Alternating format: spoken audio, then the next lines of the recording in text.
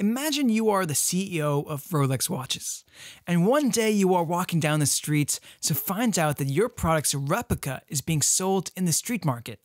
This means the guy who sells it at some point in time would have made a good fortune using your brand name, and it surely costs your company as a substandard product is being sold on the brand of Rolex. The consequences of duplicate products could be even more serious in the case of medical products.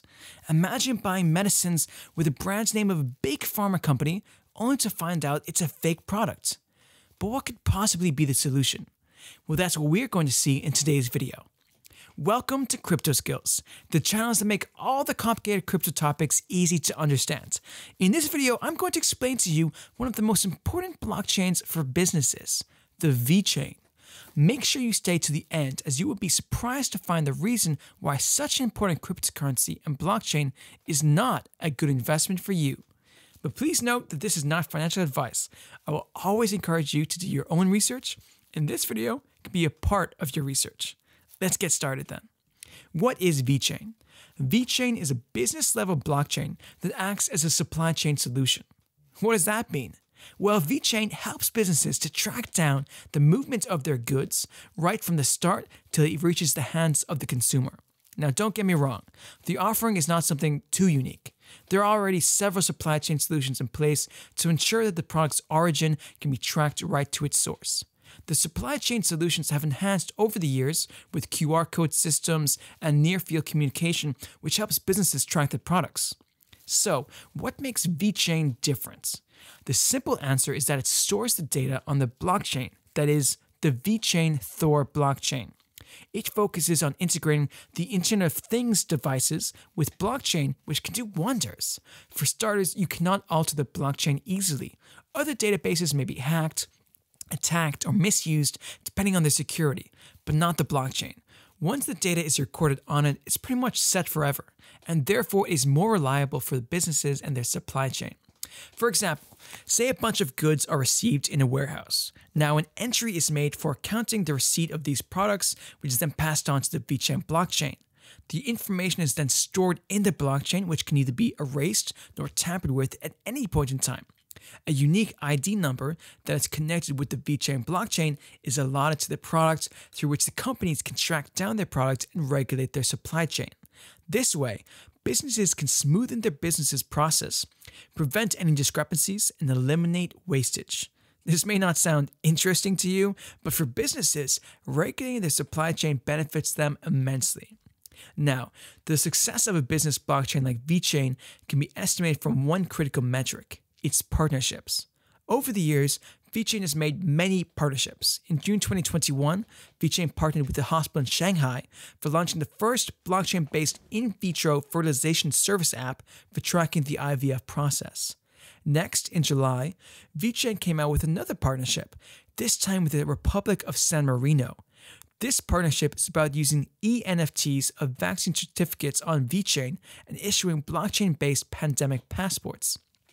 Sunny Liu, the founder of VeChain, made a statement that the VeChain-based passports offer more privacy when compared to the ones that are offered by the European government.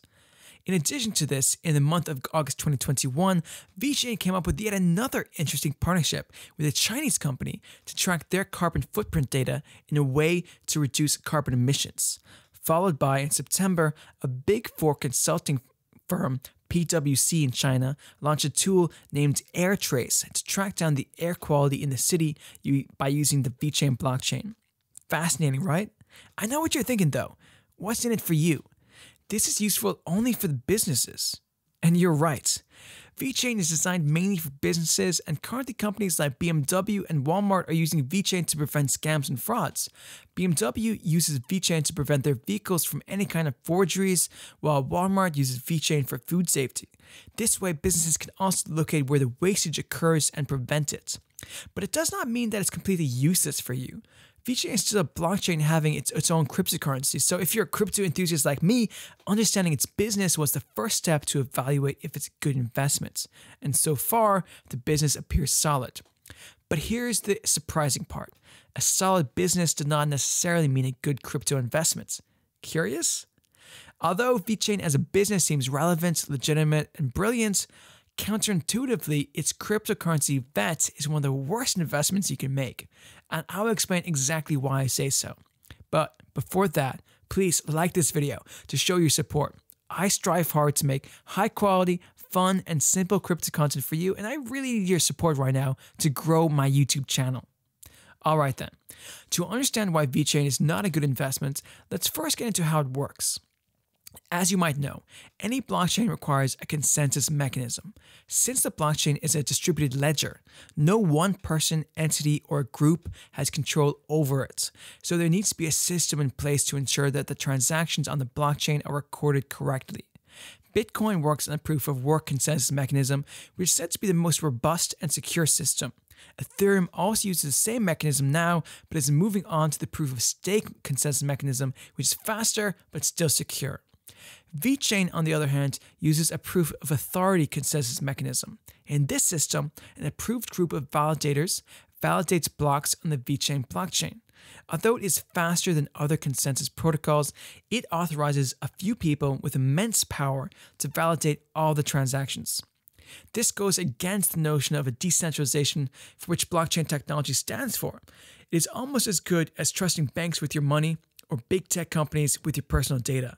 Therefore, even if you buy VET tokens by believing in VeChain's business, there is a chance that if a group of validators messes up, you could lose your money. And that's exactly what blockchain usually prevents with their consensus mechanisms. Secondly, VeChain operates on a buy token design. The VET is a native token and acts as a store of value, the medium of exchange, and generates the second crypto, VeChain. VeChain is used by businesses to pay for using the blockchain for their supply chain solutions.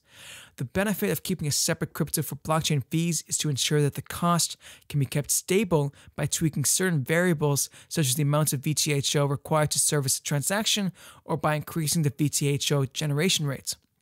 The VET token, therefore, does not have any real utility. Another concern for VeChain's business is China's crackdown on cryptocurrency. VeChain's CEO has announced that they are not facing any difficulties with the Chinese administration. Therefore, it is evident that the VeChain has a close association with the Chinese government, which is a separate concern altogether.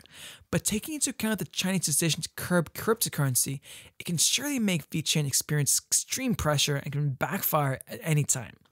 In conclusion, VeChain is clearly an important supply chain solution in the market right now, but its cryptocurrency doesn't seem so investment worthy, at least to me. So, what are your thoughts on VeChain? Are you fascinated by what it offers? But more importantly, do you think VET is a good crypto from an investment perspective? I'd love to hear your views in the comments. If you enjoyed this video, please like it to show your appreciation for our efforts, and consider subscribing so you don't miss our next bite-sized explainer video on crypto.